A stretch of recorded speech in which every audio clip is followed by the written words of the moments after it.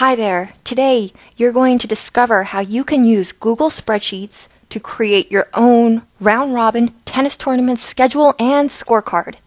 All right, let's see how this works here. For a round-robin tennis tournament, for every participant that you have here, each player will play against everyone else once. Okay, so let's say you have 6 players here, and their names are listed. This little schedule will tell you who plays against who for each given round. So for 6 players, we have 5 rounds.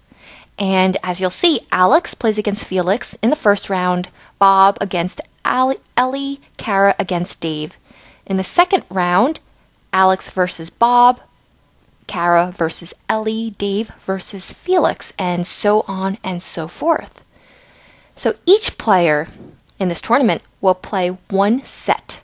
And so for that set, you want to make sure you record the score here in the scorecard. So for round 1, for instance, Alex versus Felix, Alex, as you'll see, beat Felix 6-4.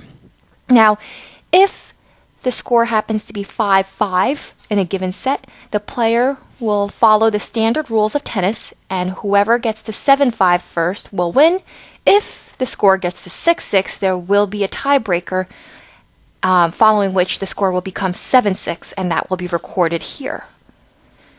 So, once you have all the games won recorded for every round, this column will total up the number of games won for each player, and whoever has the most number of games won will be the winner. So as you can see here, Dave has 29 games won, so he is the winner, and that is reflected right here.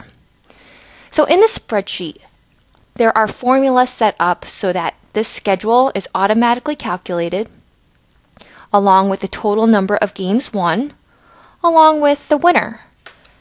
The only things you would need to input in this little spreadsheet are the names of the people who are participating and their scores.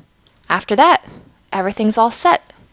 Now the cool thing is, if you need to add more players, simply bring down the number of rows here and you can copy the formulas down. In addition, you would do the same thing for the scorecard.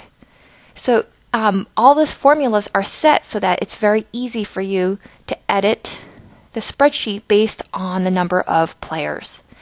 In our next video, you're going to decode this spreadsheet, understand how these formulas were determined, and go on and set up your round-robin tennis tournament. See you!